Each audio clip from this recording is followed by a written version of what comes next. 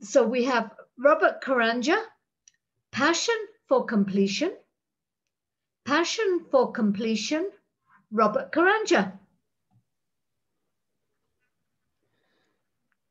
If you've watched any old movie about Egyptian mummies, you'll notice that they are old and decrepit. They are slow. However, they are able to capture their victims.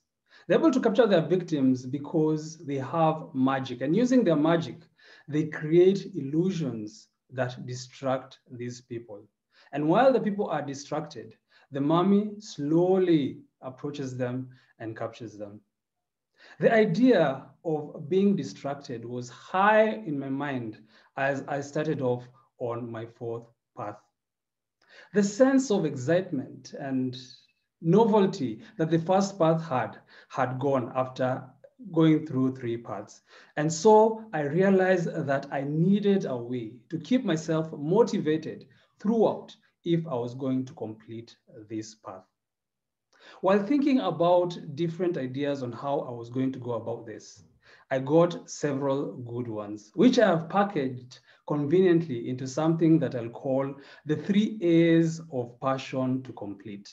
This evening, I'm going to talk to you about these 3 A's. They are aspiration, achievement, and application. Let us start with the first, aspiration. Aspiration is, what do you want to achieve in the path? In this path, I realized that I needed an overarching goal if I was going to complete it. My overarching goal is to one day become an accredited speaker.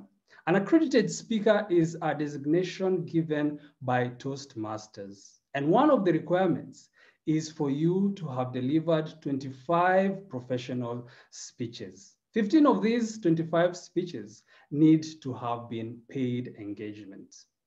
I thought about what it will take for people to pay me 1,000 shillings, 5,000 shillings, and dare I dream 70,000 shillings for them to just listen to me speaking. That is why I chose this particular path, presentation mastery.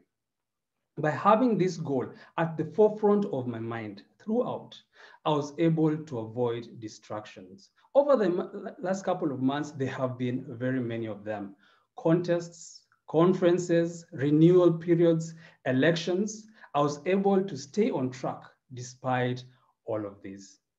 Still under aspirations, you need a concrete way of figuring out your next step. My action plan in this plan was very simple. First, I booked a speaking slot in every club in which I was a member.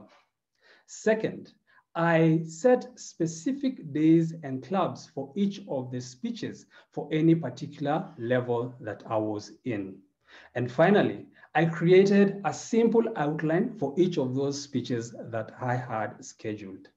The simple outline was simply a specific purpose for the speech, and then the three main points that would make up the body of that speech.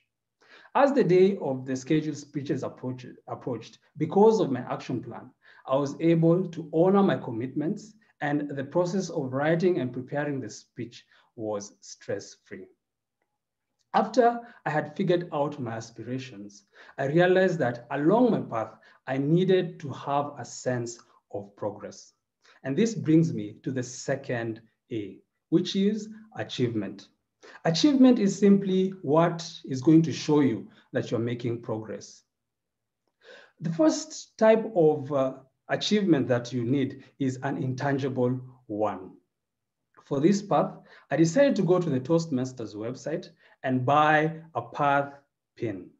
In addition to the path pin, I also bought a small addition that could be attached to the pin that shows the specific level that you are on. I wore this pin during every speech that I delivered, and I looked forward to every level completion speech so that at the end of the speech, I was able to change that small tag to the next level. This kept me motivated, and I had a great desire to keep moving forward. The other way of showing your progress is through intangible signs. After you've delivered a speech, what usually goes through your mind? Do you think about the things that you could have said? Do you think about the things that you could have done different? Do you think about how you could improve? While it is important to take feedback that is going to help you improve during your next speech, I believe it is much more important to recognize the progress that you have made from your previous speeches.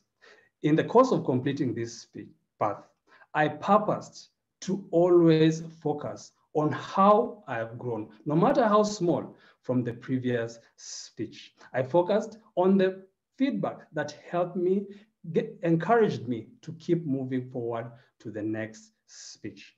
Any thought or any feedback that discouraged me from taking the next step was quickly put out of my mind. As you're progressing towards your aspiration, you need to feel that the time that you're applying to the speeches is worthwhile. Because, to be honest, writing and preparing to deliver a speech takes time and effort. And you need to have a sense that the time that you're putting into this endeavor is worthwhile. And this brings me to the third P, to the third A, which is application. Application is simply how are you going to put into practice what you're learning in Toastmasters. I put what I learned in Toastmasters, first of all, in practice into my career. One of the projects in the presentation mastery path is preparing to speak professionally. This project culminates in an 18 to 22-minute speech. While working on this project, I saw opportunities on how I could move from being a trainer in my career to becoming a professional speaker. As a result of this, I was able to develop 1 hour-long keynote-style talks on personal finance, and I'm in the progress of developing several more. In addition to applying the learning in my career, I also applied the learning in other areas of passion. I have always had a desire to have a YouTube channel. However, in the past, I did not know how to go about it. But one day in the course of preparing for a speech in this path, I had a light bulb moment. I realized that over the last 1 year, when delivering a speech, I would write down my thoughts on paper, then sit in front of my camera when I'm called upon and speak to the camera. I realized that that is all it takes to do a YouTube video. So I sat down, wrote a script for my YouTube video, sat in front of my phone camera, and recorded myself as I spoke. And just like that, I had the first video in my YouTube channel. Let me conclude.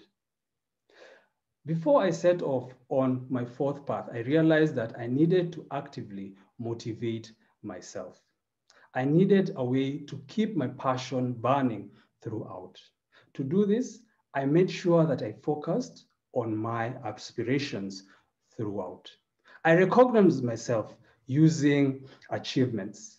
And finally, I applied the knowledge that I was learning through this path in other areas of my life outside Toastmasters. All this helped me stay motivated. In your Toastmasters journey, you might feel like the waddling, lumbering, shambling Egyptian mummy has caught up to you using its magic, and you have not been able to make progress. By remembering these 3 A's, which are aspiration, achievement, and application, you can set yourself free and complete your path.